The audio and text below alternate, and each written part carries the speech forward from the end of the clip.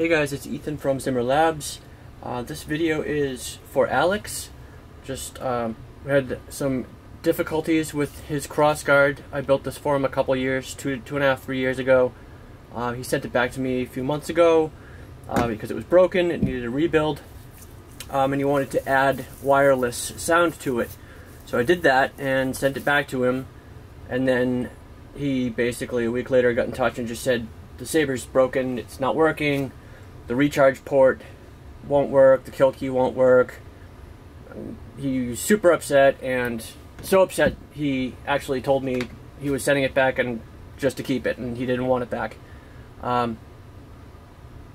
Unfortunately, he also tried to fix it himself. But long story short, I got it back a couple days ago and plugged it in to my charger, and lo and behold, it charged up just fine. There was nothing wrong with it. So, curious to see what the issue was and, why he had such problems with it, why it wasn't working for him. I started looking into it, and turns out that the problem is, and the culprit is, this wall wart style charger. Well, most of you guys, I'm sure, are familiar with these.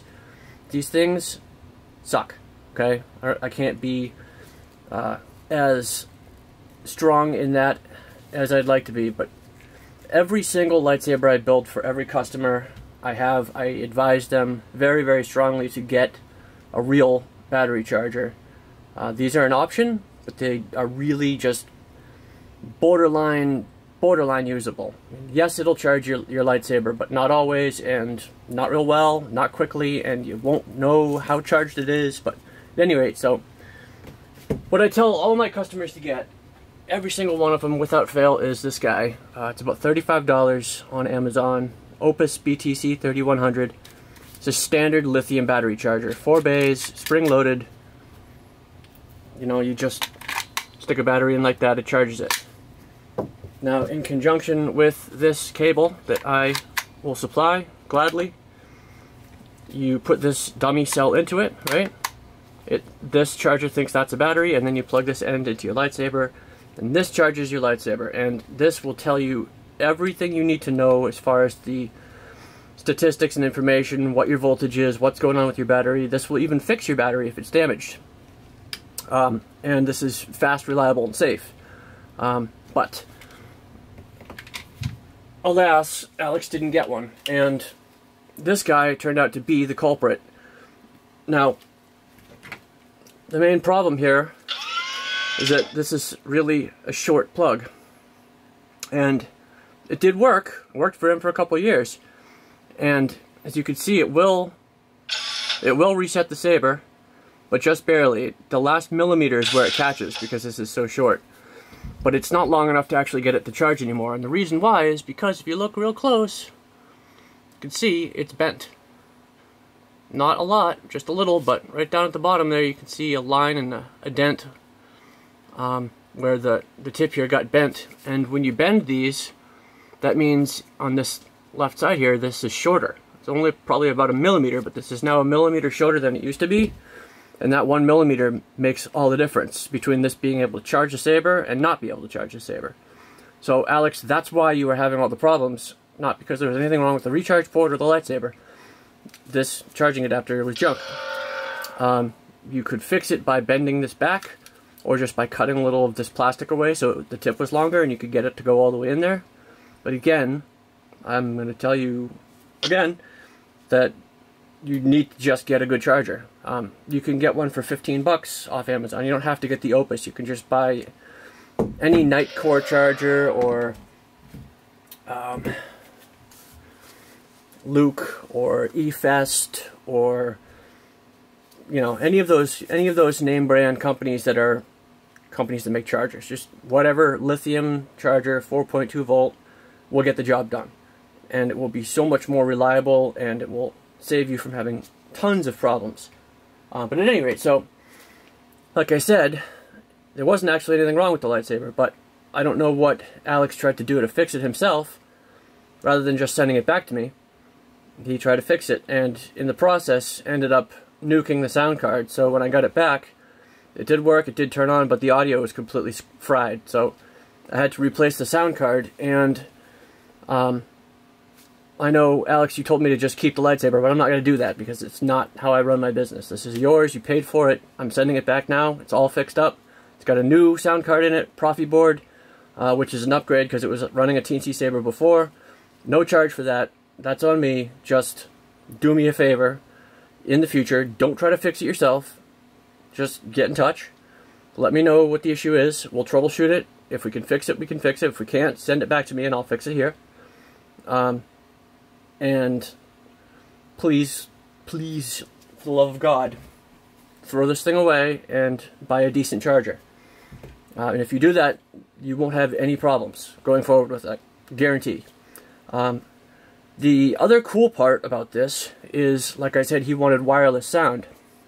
And the reason is he does live performance art with lightsaber dueling and the like. I'm not exactly sure what he does because I haven't seen his show, but he does it pretty seriously, and he relies on the little tiny 22mm speaker that's in here, and it's very unlikely that the audience is really even hearing that. So we wanted to have something where this lightsaber's audio would go out through the PA system or whatever stereo system he uses for the audio for his show.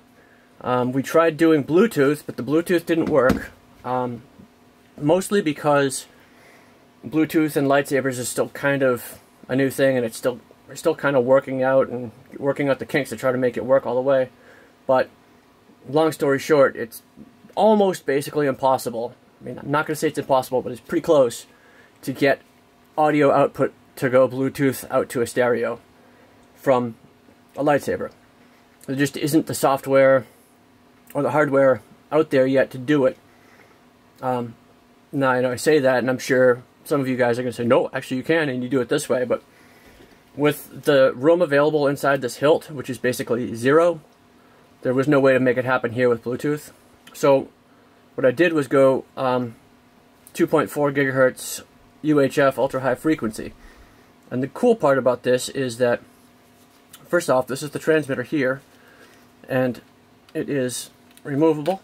Clips on here and plugs in here, so you just get a little port right there. So this doesn't have to be there all the time, only when you need it. And this has a working range of about 160 feet, according to the manufacturer. So this is going to work really well for you on stage, Alex, because you're going to be able to go anywhere on stage, and this is going to the signal's still going to get over to your PA system, no problem. And it's going to be a lot more reliable than Bluetooth would have been. Bluetooth's great, except the signal strength is still not really terrific for Bluetooth. I'm not kind of surprised, considering Bluetooth's been out for 15, 20 years now. You'd figure that they would have gotten it down, but at any rate, UHF is a much more reliable, better quality signal. So we've got the transmitter here, and then on the other end is just the little receiver. It's got a mono headphone jack output, and I rigged up a adapter that turns that into RCAs to get it into my shop stereo here. I'm just going to turn it on. Turn on both sides. Get a little blue light. If it's solid here and solid here, that means they're connected, which it is. And that means now your audio is... oh yeah. So I'll turn it off so you guys can see the difference. Actually, I'll just turn it down. So now this is just the lightsaber.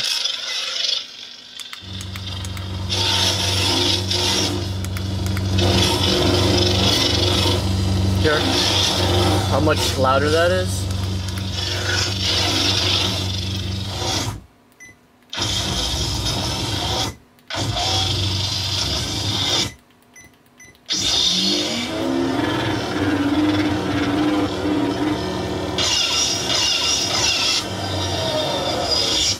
So that's totally connected and super loud. Pardon the dog. And hopefully this works out well for you, Alex. Like I said, the buttons, the switches here are magnetic plungers, so just bear that in mind. I don't expect that they'll go flying on you during a show, but if they do come out, that's okay. They're designed to do that. The reason I made them this way is for ease of accessing the internals. Because this used to be about an hour to take this guy apart and like 3 hours to put it back together. Now, with that change there and making the side blades removable, it's 5 minutes to take this guy apart and 10 minutes to put it back together, which is a huge help for repairs or upgrades or whatever. So for the future, to the extent that you do need any work on this guy done, it's going to be much quicker and easier and less expensive, therefore, for you. So I will get this guy back in the mail to you. Your job is to go on Amazon and buy the Opus BTC 3100 version 2.2 charger. I will send you the charging adapter along with this guy that will allow you to plug this into the Opus. You can use it with any of your lightsabers as long as they have this style 2.1mm recharge port. It'll work for any of them. So, well, assuming that it doesn't have a crystal focus in it. If it does, then it's probably 8.4 volts and you won't be able to use it. But anything that's got a standard 1-cell battery in it, you can charge it. And when you get the wall plug E back, just throw it in the trash, please. Save me the headache, save yourself the headache, and toss it. And sorry for the difficulty, sorry for the frustration and the stress that I know it caused you, and hopefully going forward you won't have any issues with it and you'll just be able to enjoy it. But thank you, and thank you guys for watching.